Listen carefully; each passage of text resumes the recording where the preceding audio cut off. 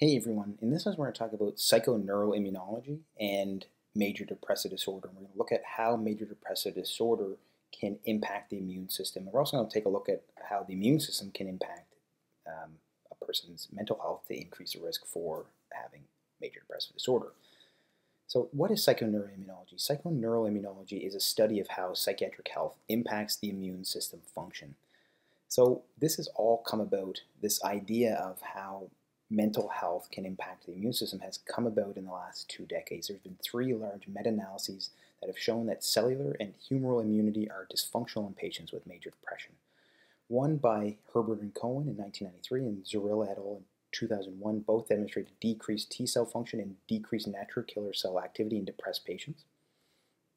And the third one, more recently, Dowlati et al. In 2010 just demonstrated that interleukins, specifically interleukin 6, or IL-6, and tumor necrosis factor TNF were significantly increased in depressed patients. So it seems that studies that demonstrate immunological dysfunction in depressed patients is related to an aberrant stress signaling mechanism. And we'll talk about that a little bit later, why that is, why we see an aberrant stress signaling process occur in depressed patients. Before we get into that stress signaling mechanism, what is major depressive disorder and how do we diagnose it? And I just want to quickly go over how we make the diagnosis of major depressive disorder. We use the mnemonic MCAPS, MCAPS.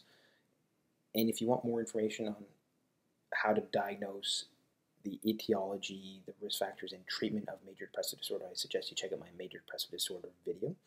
So just quickly though, how do we diagnose MDD? Well, we use MCAPS, and we need 5 or more of those MCAPS, and we must have at least the M and or I of MCAPS.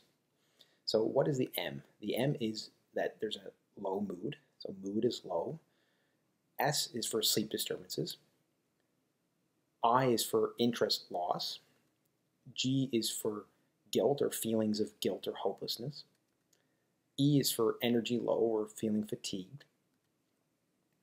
C is for concentration difficulties. A is for appetite changes. P is for psychomotor retardation. And S is for suicidality. And to make the diagnosis of MDD, we need 5 or more of those, 5 or more of MCAPS with at least M and or I for at least 2 weeks. So if we don't have a low mood and loss of interest for at least 2 weeks, we can't even consider making the diagnosis of major depressive disorder. So we need 5 or more of the following with a depressed mood or low interest for at least 2 weeks to make the diagnosis of major depressive disorder. Brings us back to psychoneuroimmunology. So what happens during psychoneuroimmunology, or the idea that depression affects the immune system, is that depression leads to a decreased stress threshold, which leads to the patient to having more stress, increased stress cytokines, which lead to alterations in immune cell functioning. This is the basic schematic of how depression might alter immune cell functioning. So the depression decreases their stress threshold. Things that normally wouldn't have made them stressed or bothered or anxious now do. So now they are stressed more often, and they're stressed even more severely. And this heightened stress and long duration of stress will lead to immune cell functioning abnormalities. And the stress threshold and the resulting stress itself can be altered and can be impacted and changed by several different things in a person's life. Coping methods, social supports, and gender can all alter the stress threshold and all alter the resulting stress. So why does this all happen? How does increased stress lead to immunomodulation? So in the brain, if we have increased stress, we have an increase in CRF, or corticotropin releasing factor. This leads to an activation of the HPA axis. HPA axis leads to ACTH release from the anterior pituitary gland, leading to the adrenal gland releasing cortisol, so we get hypercortisolemia. And the hypercortisolemia over time and chronic periods of time generally can decrease T cell functioning and decrease natural killer cell activity. The increased CRF also activates the sympathetic nervous system, which releases norepinephrine. The CRF also activates microglial cells. The sympathetic nervous system and the norepinephrine that's also been activated also leads to microglial cell activation. The microglial cells then lead to activation of macrophages. The norepinephrine also helps in activation of these macrophages as well. And then with increased macrophage activation, we get increases in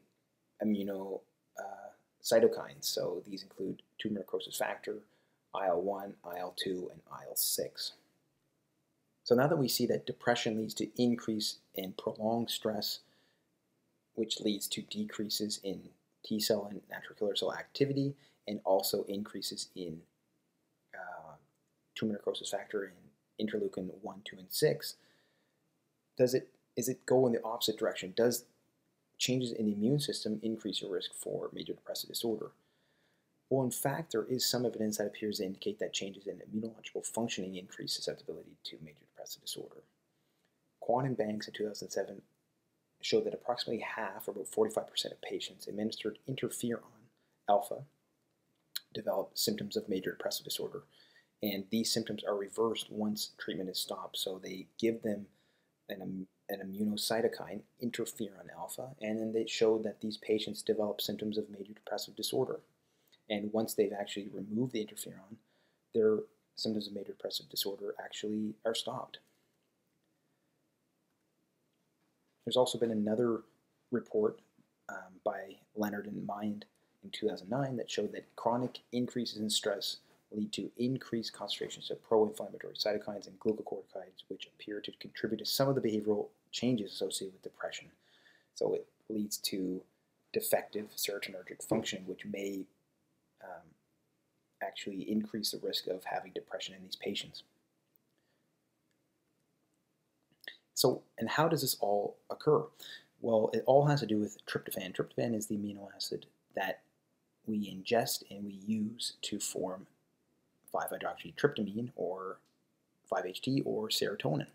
So generally, tryptophan is metabolized to 5-hydroxytryptamine, but if we have increases in IL-1, IL-6, TNF, or increase in cortisol from heightened stress and heightened or changes in immunological functioning, these can activate two particular enzymes. IL-1, IL-6, and TNF can activate indoleamine 2,3 dioxygenase, or IDO. Cortisol can activate the enzyme tryptophan dioxygenase, or TIDO, and these two enzymes are actually metabolized, these two enzymes actually metabolize and degrade tryptophan to kynurenine.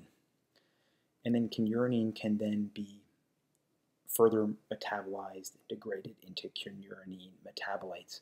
But what this means is that if these two enzymes are activated and they are actively degrading tryptophan, that means that tryptophan is being diverted away from 5-hydroxytryptamine production, which means that we have reduced levels of serotonin, which can lead to symptoms of major depressive disorder.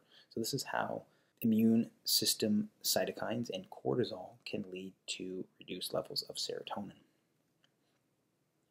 So what are some of the outcomes of major depressive disorder mediated immunomodulation?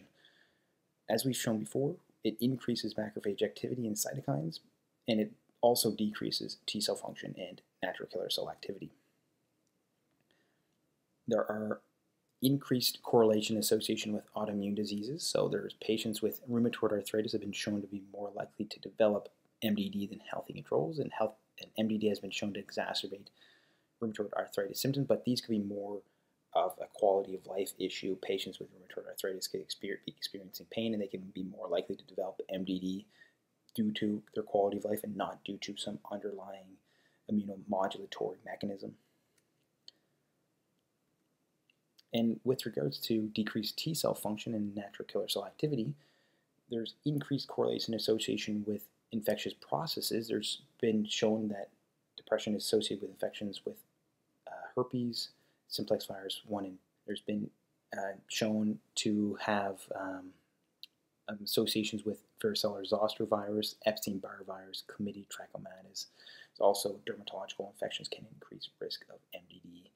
So all of these have been associated with depression, but are these infectious disease processes mimic symptoms of MDD? So perhaps having Epstein-Barr or another viral infection, they might feel more fatigued, they might feel like they have no energy, no interest. So being sick in general might make them feel or might have symptoms of depression even though they're not depressed.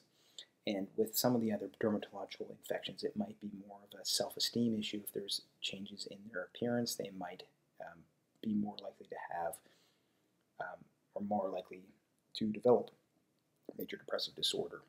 So there's still much work to be done on this area, but it's definitely a fascinating area and a fascinating thing to think about.